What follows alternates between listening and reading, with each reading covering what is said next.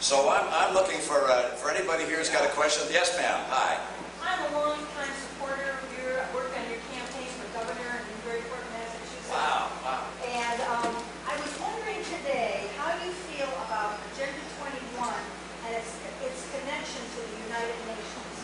Well, why don't you tell us all about it? Agenda 21. I'm not familiar with Agenda 21. It was signed into law actually by George Bush, but the United Nations set up a standard that we are all supposed to comply to about, and they use the green initiative sometimes to sell it. Newburyport is one of 2 communities which has accepted a check from Agenda 21. Sometimes it's called ICLEI. If it's something you're not familiar with, I hope you become familiar with it very shortly. Well, I'm not familiar with Agenda 21, but I certainly am familiar with the United Nations. And our friends at the United Nations, in some respects, would slowly but surely be inclined to causes and purposes that we don't support. I believe in American sovereignty. I'm happy to work and talk with other nations. The United Nations makes a lot of mistakes. Some people think we should dissolve it or shouldn't participate. I actually think it makes sense to have some place on the planet where people can come together and listen to each other, even though a lot of what's said isn't honest on the part of other folks. So I'm willing to have those discussions, and I'm glad we have, for instance, an agency of the United Nations that inspects nuclear cheating on the part of certain nations. But when it comes to telling America what America ought to do, that's not the role of the United Nations, and that is certainly not consistent with my view of American sovereignty. So if I'm President of the United States, I will do what is in the best interest of the United States, because when you raise your hand and put your other hand on the Bible, you say that you're going to support the Constitution of the United States. It says nothing about supporting the Charter of the United Nations. And we will support, and I will support those interests that keep America strong. As we look around the world right now, there's a lot going on. It's challenging. In the Middle East, for instance, you have extraordinary turbulence in Libya, Egypt, Syria, potentially in places like Jordan. Things are fragile. Israel is facing extraordinary challenges as the communities that surround it are changing. This is a time for America to focus on our interests and what is right for America and keeping America strong. The lens through which I look at foreign policy matters has always this focus. What is best for keeping America strong? Because America, and a strong America, is the best hope for peace in the world. Thank you.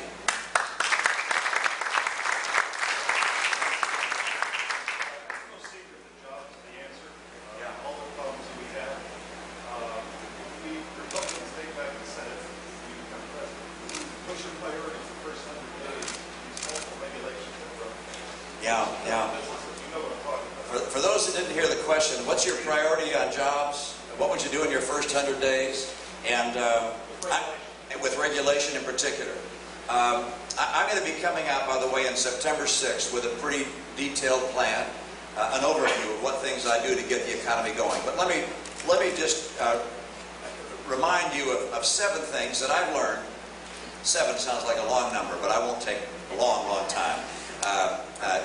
Remind you of 7 things that you have to do if you want to have a successful and vibrant economy. I spent my life, again, as I told you, in the business world. I know how the economy works at the level of jobs. And as I've looked at competing nations around the world, I've concluded that there are at least 7 things that have to be done if you want to have a highly competitive, meaning successful economy. Number 1, the tax rate for employers has to be comparable with other nations. Can't be much higher. We're right now the highest in the world, along with Japan. Number 2, regulation and bureaucracy has to be as streamlined and modern and up-to-date as possible, and it has to have, as its intent, not just stopping the bad guys, but encouraging the good guys. Encouraging small business and business startups. Government can't be the enemy of enterprise. And the other day, I pointed out that when someone said, why don't you just raise taxes on corporations? I said, don't you understand corporations are people? They're people who work there. There are customers that are people. Shareholders are people. They're people. Raising taxes on corporations is raising taxes on people. There is a sentiment in Washington among some of our Democratic friends that corporations and businesses are bad. That's where we get our jobs. That's where we work. Our retirement is based upon the success of those enterprises. So bureaucracy and regulation has to be reshaped, held down, brought up to date, and encouraging the private sector. 3, we have to have trade policies that work for us, not just for the other guys. China's been cheating for years. We've allowed it to happen without response and recourse. That will change if I'm president. Number 4, energy. We spend almost $500 billion a year buying energy from other people. When we have ample energy resources here, thanks to new discoveries of natural gas, our oil reserves, our coal, the capacity for nuclear power, for wind power, for solar power, we need to develop our own energy resources and become energy independent. And if I'm president, I'll get us independent of the oil cartels. And that,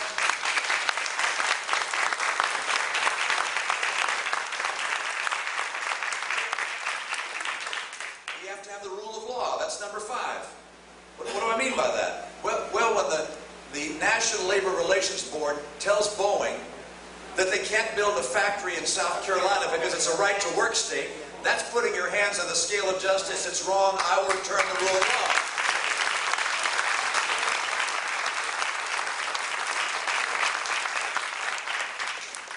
law. Number 6, you have to have institutions that build human capital. We're a capitalist system. That's not just physical capital or financial capital. It's also human capital. Our schools, our universities, our research centers, our immigration policies should be designed to bring in the best and the brightest and to create the best and the brightest in the world. Unfortunately, right now our schools are ranked among the bottom quartile of developed nations. And finally, number 7, you can't have a government that every year spends more money than it takes in by massive amounts. That's simply wrong. It hurts the economy and it kills jobs. On all 7 of those habits of effective economies, America's been going in the wrong direction during the last 2.5 years. And I will turn that around and get us going in the right direction and once again restore the economic foundation which will create good jobs for the American people.